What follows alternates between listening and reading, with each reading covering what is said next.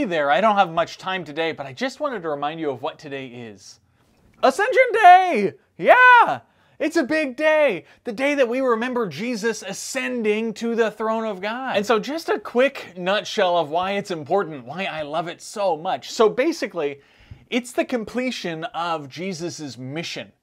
The way that Scripture puts it, Jesus' whole mission is effectively to repair this broken relationship, this disunity between humanity and God. And His grace is, well, that's the whole thing, right? That brings it back together, brings us back into real relationship with God. And so if the fundamental problem in Scripture is that our relationship with God has been severed, think about it this way. At Christmas, we remember the divine Word coming down and becoming flesh. That's what we call the incarnation. That's Jesus.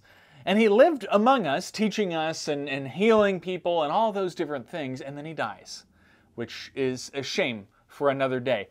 But because He does die, 3 days later, He comes again.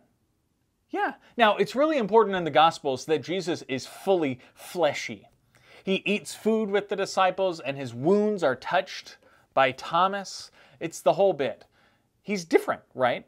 He can pop in and out of different rooms at different times, even if they're locked rooms, but He still is the same. He still has flesh, human flesh. And this continuity, discontinuity thing is a really interesting concept in the resurrection that we should explore another time. But what happens is this fleshy Jesus is the guy who stands out in the field with His disciples and a whole bunch of other people, and He blesses them, and then He is raised up until the disciples can't see Him anymore.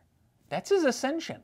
He's on the throne of God. Pretty cool. But remember, Christ started on the throne of God as that divine Word before the Word became flesh. But now Christ is back there in the person, in the flesh of Jesus. Human flesh is permanently with God.